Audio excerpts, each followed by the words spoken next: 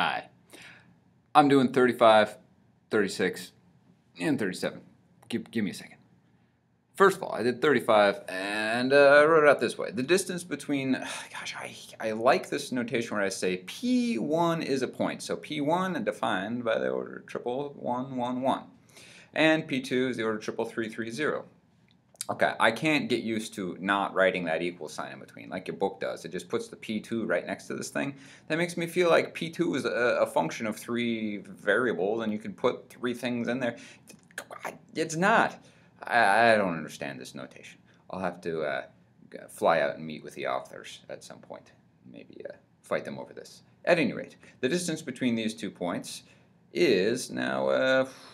Okay, so you could use this notation. We're not going to use this notation very much, but you put P1 next to P2, and then you put some lines around it. Not a common notation. Notice I don't use it at all in 36, so I'm just trying to be a little bit more concise in 36. Okay, so anyway, the distance between 2 points is, by definitions, the square root of the sum of the squares of the differences between the components. So first component of P2 minus the first component of P1 squared, difference of the second component squared, difference of the third component squared. Fine.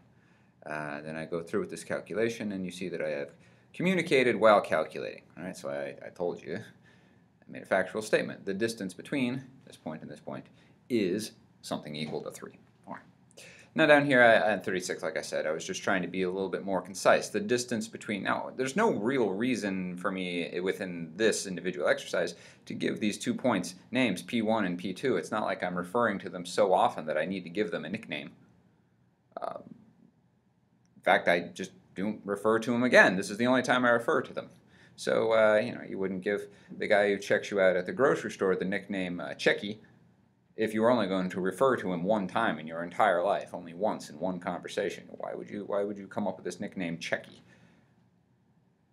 Anyway, since we're only referring to those objects once, we'll give them we'll refer to them by their descriptions, the exhaustive description. The distance between this order triple and this order triple is something equal to 5 times the square root of 2. You can go through and follow the arithmetic as you like. Now, by contrast, here in 36, I tried to get an F.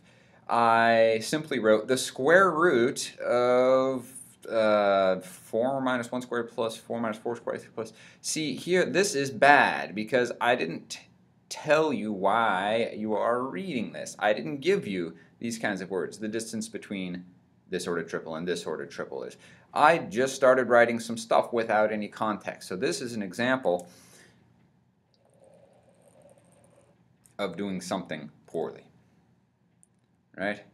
Of presenting a calculation without communicating. As I've said before, communicate while you calculate. Give some context for why you're doing what you are doing. That should always be part of your practice.